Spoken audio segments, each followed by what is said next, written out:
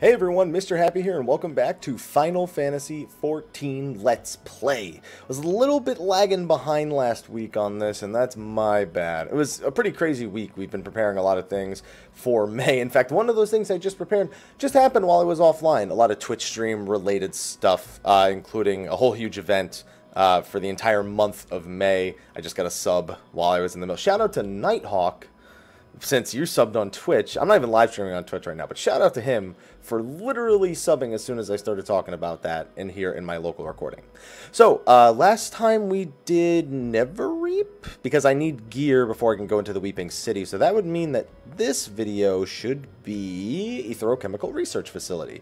So that's what we're going to do next. This is one of the other level 60 dungeons that you will get, one of the first level 60 dungeons that I should say, and it's similar in difficulty than Never Reap, but in my opinion, it's a much better put together dungeon in pretty much every way. I find the aesthetics far more pleasing, even after doing the Binding Coil all throughout A Realm Reborn. If you didn't do that, then you'll probably like it as well. I mean, it shares that aesthetics with things like Aetherochemical Research Facility, the rest of Azizla. It's very Allegan themed, and I feel like it's very straightforward yet very fun dungeon. Obviously, we're going to be overgeared, pretty heavily when it comes to this dungeon, so it's not really gonna contain all the same thrills that it did back when I remember it. But you know what? It's actually a good thing for me to be going into these dungeons and kind of reminding myself what it was like when Heavensward first came out. What the difficulty of the dungeons was like, because I'm gonna have to get used to farming these things a lot when it comes to progression in 4.0. So I hope whatever the 4.0 equivalent to Never Reap and Aetherochemical Research Facility, I hope whatever they are, that they are, well, fantastic. Did I fly in the wrong direction? I could have swore I was flying in the... Oh, no, wait. Wait. No, wait. Hold on. Where am I going? Oh, it is here. Yeah, what the heck? It says it's right here. Like, what's not popping up on my minimap? That's so weird. Look at my minimap. It's not there. But it's here. I wonder if it's because I'm not tracking it. It's got to be because I'm not tracking it. Hold on. Let me track it. That's probably all it is. Yep. Now it's on my minimap. I don't know why that weirded me out so much. I guess it has been a really, really long time since I've had so many quests on a character that I couldn't track them. Man, that's... Okay. I got to remember that when the next expansion comes out as well. For the next few episodes, so I want to really blitz some of these episodes towards the end of May, like get a crazy amount of things, and catch up on the main story and have Healer Happy ready for Stormblood. But I also want to do a separate video that I almost kind of want to tie into the Let's Play series, but at the same time, I really need to make it its own thing. It needs to be edited differently. It can't be in this Let's Play style. With preparation for Stormblood. I did one for Heavensward where I told people, hey, this is what I'm doing to get ready. Here's what you can do to get ready. Here's, how important each of these different tasks are, what effects they may or may not have on your actual progression. And that worked out really well, and I definitely want to do that before Stormblood. I feel like I have more than enough time, so it's just a matter of me doing it. I gotta take some time to do it. That's the bottom line. So this is, there we go. So the Fractal Continuum, I didn't remember this was even the entrance to the Fractal Continuum. So the Fractal Continuum is the other one of the beginner dungeons for 3.0. As soon as you finish the main story, these are one of those, this is a set of dungeons, this and Never Reap, that you can hop into and start collecting tomestones, first time bonuses, maybe even potential gear pieces if you didn't have any gear pieces as soon as you hit 60. So, and again, keep in mind once Stormblood comes out, that process may change. You may still want to do these for like first-time bonuses to pick up gear for alternate characters, or, I don't know, maybe in anticipation of future quests that may require the tomestones, or just to complete it because you don't want quests present. But this probably won't be as important going into the expansion. So we're going to go over here, the Fractal Continuum. The minimum item level to enter is 150. The average item level is 145, huh? I always thought it was 150, but that's because people used to cheese the minimum item level by buying really crappy I-150, like, white grade pieces. Like, they were worse than the other gear. They were just higher item level. And then they would cheese this, and it was a nightmare. That doesn't really happen anymore, and from the way they're describing 4.0, that won't happen in 4.0 because they'll give you a set of armor with the level 70 job quests. So let's queue in. I can't imagine this queue will take all that long. Probably a few minutes like Never Reap did. So I'm going to edit out me waiting for the duty finder so you guys don't have to suffer through it. And I'll be back as soon as my queue pops. Oh, all right. There we go. I was just reading through YouTube comments, as a matter of fact. I just posted a video. Oh, wow, look at that. Nobody forgot to press yes. In fact, I was the last person to press yes. They were yelling at me, the thing I usually do every episode. So, Fractal Continuum, very straightforward dungeon. Healers, this can be quite difficult for you if your tank goes ham and it is your first time. And it's all Lalafels. In a sea of tiny tanks, ninjas, and bards. You have me. So it can be pretty tough, or it used to be a lot more tough. If your tank isn't geared and they try to go ham on these big pulls, it's probably going to cause some issues. I wonder if they're busy trying to kick me from the party because I'm not a Lalafell. If so, I am absolutely including that in the YouTube video. Let's see. What do we got here? I have heard rare stories of that happening. Team? Team? Team? Oh no, don't tell me it's happening. Have I found that instance where they refuse to play? Oh, one sec. Okay, never mind. Okay, they communicated. They said 1 sec. I'm gonna type. I thought you were gonna wait 5 minutes and kick me because I'm not Lala.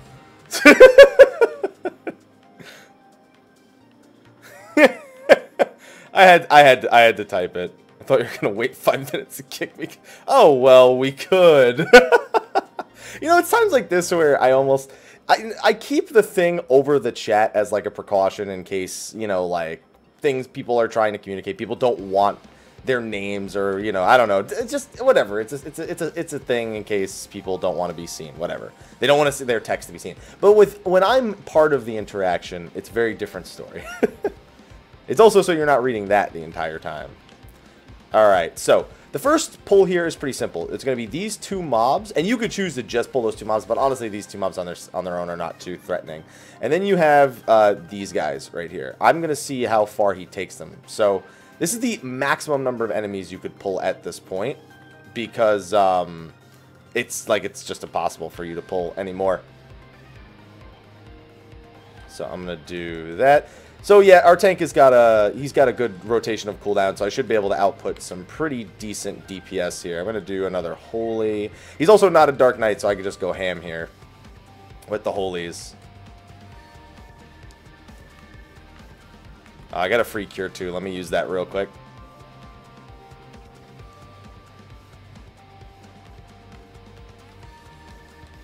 Alright.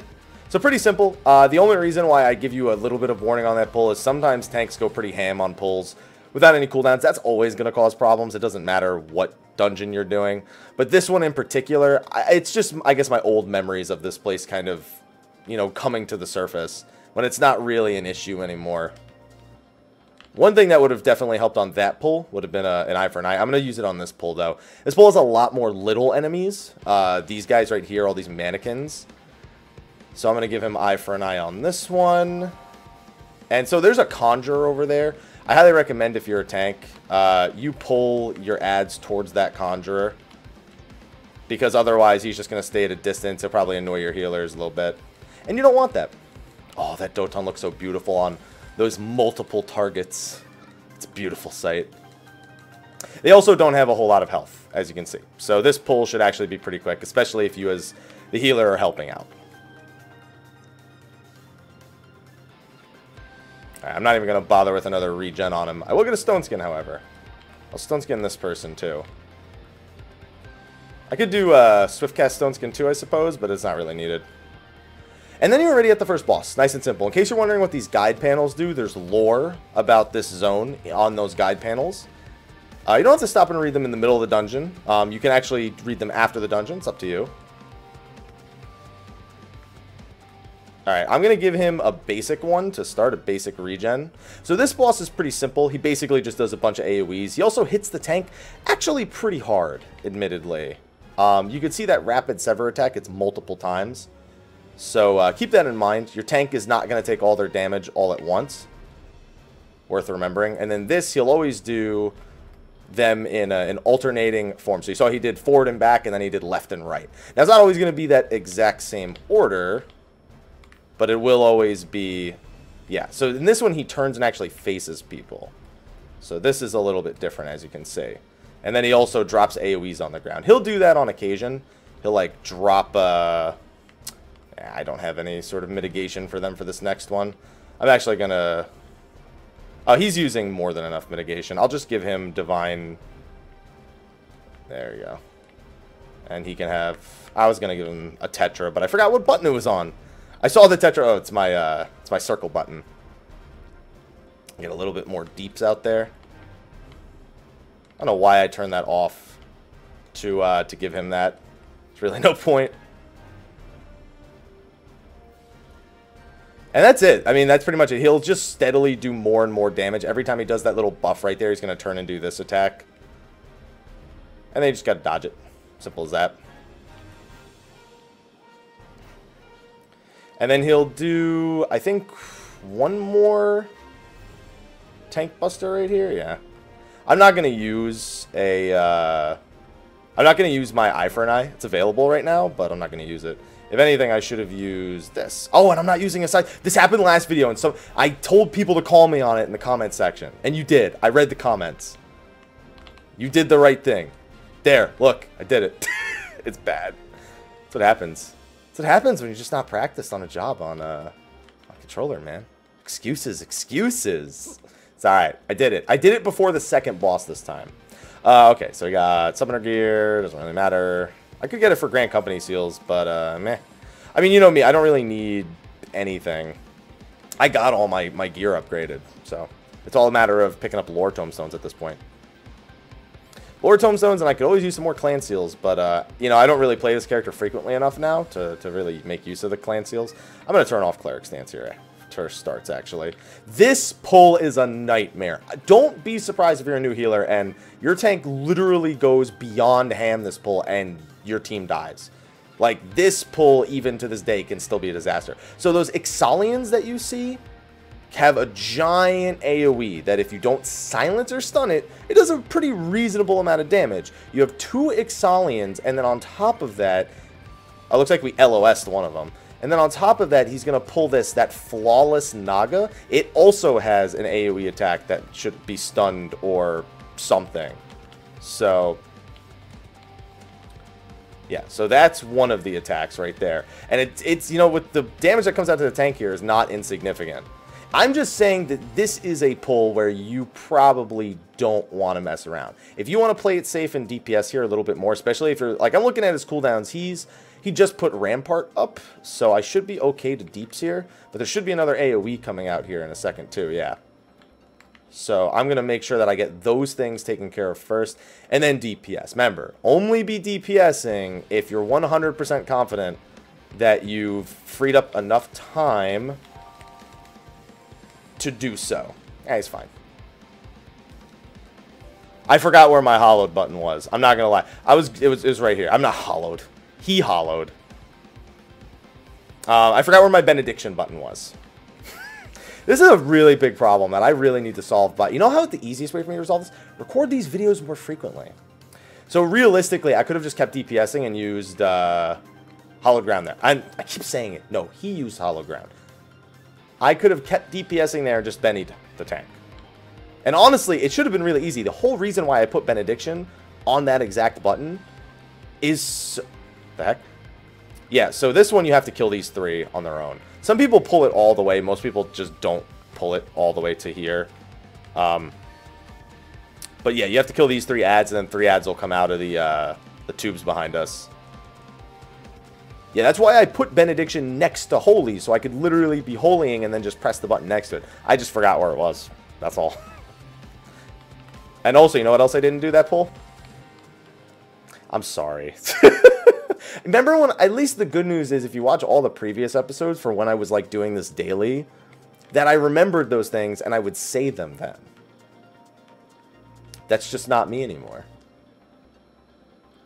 That's just not my... I just covered me. Yeah, so he covered me because he had, I think he still had a regen left. And so, if I have a regen, I'm probably going to take a few autos. He can just cover me on those and we're good.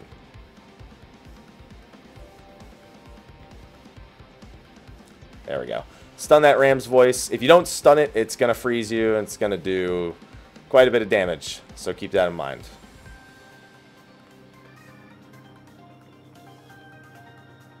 Alright, so let's make a checklist for abilities we should not forget to do on this next one. This next fight is sometimes a little bit more healer-centric. More so because you have responsibilities outside of actually DPSing on this next one. Outside of DPSing. Outside of healing. Outside of healing and DPSing. Healers regularly get thrown kind of under the bus with the mechanics on this next fight. So, size. This is off cooldown. I've got Tetra. I've got Benny. Hill. I've got I. I'll give him I to start. So this boss actually does pretty pathetic damage. But you notice that there's 4 biomass incubators. So those are going to come into play a little bit later. And there's an interesting way you can use them to not really cheese the fight, but make it a little bit easier. So 111 ton swing. You're actually going to want to stay the hell away from him when he does that. Now, normally you only open them when he's about to do his super attack. What you can do instead is you can actually interrupt one of his attacks where he charges around the room by doing it a little bit earlier. When you open one of these, he'll immediately retarget them and feast on it. Now, a mechanic you didn't see right there was actually a mechanic where he charges around the room 3 times and then does a giant conal slash in the direction of one of the other people. I interrupted it by opening the biomass incubator a little bit early. He's gonna now. This is the mechanic where you're supposed to use the biomass incubators. You open the biomass incubators to summon the adds, so it stops him from doing this AoE. That's the main reason why they're supposed to be used.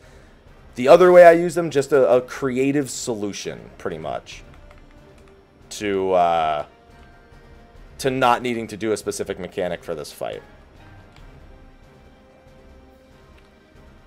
Now, to keep in mind that if your DPS is incredibly low, you probably don't want to do that. The main reason being that if you run out of those and you get to that big attack again, it's going to be a bad time. Even that attack you can see isn't really all that threatening.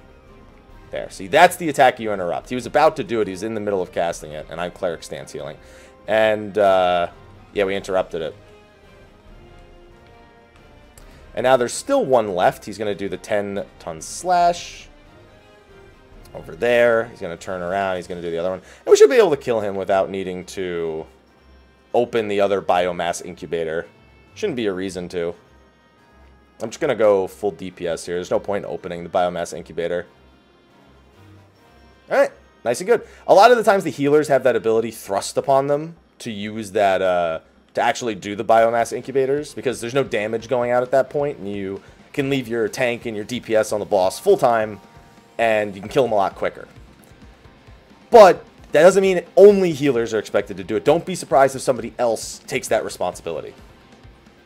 Alright, so that's already 2/3 of the way through the dungeon. We're only, what was that, the 13-minute mark. So these next parts you can do in a semi-random order. So you're set onto 3 platforms, pretty much. This first platform has just a bunch of pretty weak adds. They hit pretty frequently, so the damage here can be significant, but most of the time they die so quick it doesn't even matter. So you just gather up all 8 of these monsters. You know, you'll just grab over there, then he'll run over here, and that pulls the ones over there. Good time to use eye for an eye, of course. And then you just kill them. Pretty simple. Every time you kill all the enemies on a platform, see that place where they're tethered to, the Tomelith over there? You will have to go interact with it. So what I like to do is I throw off a few holies, and as they're about to die, I walk over and I take control. Now, this is where you find out a lot about your party. This is where you find out everyone's either a go left guy or a go right guy. So you could choose to do this part in either order. You can go left first or you can go right first to take care of the other platforms. We're going right first, so we are going to be doing the Immortalized Colossus and 2 of those little tiny clockwork enemies from the last one. The Colossus is kind of annoying. He just He just sometimes targets other people with, like, AoEs and stuff. It's not that bad, and he's also got a pretty big cleave, as you saw right there. Nothing major. Now, on these other two platforms, one additional type of ad is going to be summoned. You're going to see them spawn right next to the tome lift that this thing is tethered to eventually. And what those... Oh, that hurt. And what those guys will do is they'll drop AoEs on the ground. Oh, see, here's the burn. See what I said when he just targets? See those AoEs that are dropping on the ground? Now, you do not have to step in those. If you do, you'll be bound until you kill these immortalized interceptor drones. What most people do is they literally just don't touch these clockwork reservoirs, and they just kill the ads. They just avoid stepping in them, and then you kill all the ads, and those puddles will disappear, and you don't have to kill them. That didn't happen. We had to kill one of the reservoirs. The other one we left alive, which is fine. And now we'll move on to the final section. You can see kind of what I mean by why. I guess you guys may kind of understand why I think this dungeon's more fun than... why aren't you Lalfell again? Alt. There you go. And then this one, same deal. Those ads will still spawn, but this time it's the claw as well as this giant mob that does a lot of guidance system interruptions. So as a healer, you may find yourself getting interrupted fairly frequently here. Same deal. We're just going to holy a bunch and then ignore the AoEs and the ads that come out. See? Spawn right on top of us, too.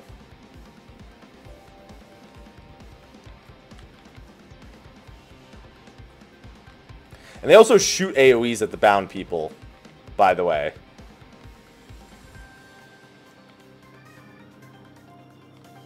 Alright, and then as soon as you open the final control unit, the boss will spawn in the middle. Now this boss, I mean, this kind of goes without saying, but this boss is easier the faster you kill him. Basically, every time he gets through a spell rotation, somebody else just subbed on Twitch Prime. It's happened twice in one video. Sadris. Oh, you're getting YouTube shoutouts for it as well. What do you know? So this boss, I as a healer like to take a lot of responsibility, but there's a lot of responsibility here that belongs on the DPS. So this is something that only more experienced healers should probably be doing. So what he's doing right now is he's doing a strat that's sometimes used, sometimes not. A lot of people don't bother with this, but it is a matter of efficiency. So you're going to have these clockwork alarms that spawn. And what they'll do is they'll slowly cover the arena in these squares until they walk pretty much all the way directly across. And, oh, this is an important one. I'll get back to that mechanic because it's going to happen a second time in a little bit. I don't know why he's facing the group right now. It's not a safe direction to be facing. Kind of making me do a... But what are you... Why are you there? Like, I understand that I can move, but it's just such an inconvenient spot to be holding the boss. So he's going to place this debuff. See that bomb debuff on that guy? He's kind of glowing. Asuna it. Asuna, leeches, doesn't matter. Do something to get rid of it. There you go. And then eventually the boss does this attack, the Educator. And if you're standing on any one of the lit up platforms, including the ones that the ad summoned, it gives you Vuln Stacks and does a considerable amount of damage. I didn't use... Listen, I know I didn't use a size on the ads at all. Alright, my bad.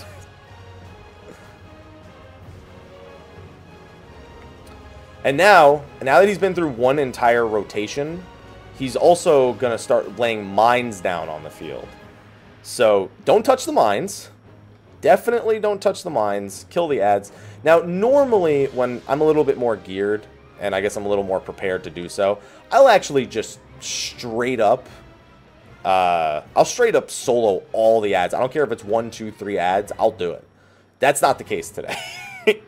Just so we're clear, that's not what's happening right now. More bombs. Speaking of which, the bomb debuff. Now, you saw that guy got a Vuln Stack. It's because he stood directly under the ad that he was killing. So that also will get you Vuln Stacks. Now, we should be able, honestly, to just Zerg the boss at this point. Don't forget about LBs, by the way.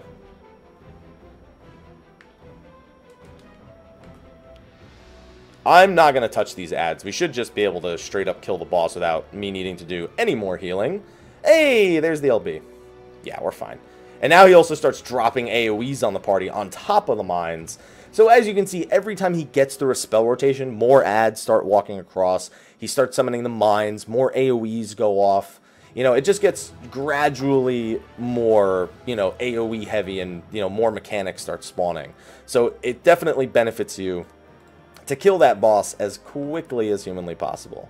I give it to the tank. Tank did a really good job. Tank did an excellent job. Have fun, not Lala thing. Heart. I have a feeling, the way they played, I have a feeling they were all friends. So, that's cool. It's always nice being, yep, they were. So, you know what's a really easy way to know if you were the lone person who queued into a dungeon? If you get 3 player commendations when you didn't use the size more than 3 times in the entire dungeon, and you know they knew that you didn't use it 3 times in the entire dungeon. But they were probably appreciating, you know. Tank almost had the 1 death because I forgot where Benediction was on my bar. That's kind of just me not playing this character enough. And then everything else went pretty smoothly for that. I feel like I conveyed most of the points I needed to. Last boss, I mean, healer DPS really helped push that one really fast. It's really not needed, though, especially if your DPS themselves are pulling, like, a lot of weight. You'll probably kill the boss at about that time with a decent group, regardless of healer DPS. So, it's just always, you know me, I'm always, not saying it's mandatory, but I'm always kind of promoting the idea and showing you what the result of that is. If you're willing to go out of your way, maybe perhaps way out of your comfort zone even, to produce that extra amount of DPS. You know, so that is the other level 60 dungeon that you'll run into at first. Now, of course, those were just dungeons from 3.0. We still have the dungeons from 3.1, 3.2, 3.3, 3.4, and of course 3.5. So in total, there's 10 more level 60 dungeons for me to unlock and beat in videos. That means there's at least 10 videos. On top of that, we have the Weeping City and Dunskaith, which I'm assuming will be fairly populated all the way up to the week of the expansion, because people are trying to gear up jobs in preparation for the expansion. We also have Alexander to check out, although I have a feeling doing some of the earlier Alexanders is going to be a little bit tough. So much so to the point where I may live stream those Healer Happy recordings as part of my anniversary event over on Twitch. I think that might be the best way for me to get caught up on Alexander, because I can always just go to my stream and be like, hey, you know, I don't want to get carried on my controller character because I'm not very good on it, but I also don't want to sit in the duty finder for 45 minutes because I don't know how long it's going to take to get a Gordius party even as a healer. So we'll see what actually ends up happening with that one, but I really got to blitz some of these recordings in the coming weeks. Tonight is not that night, though. I got some other stuff to work on, and I got to get this rendered and ready for Tuesday.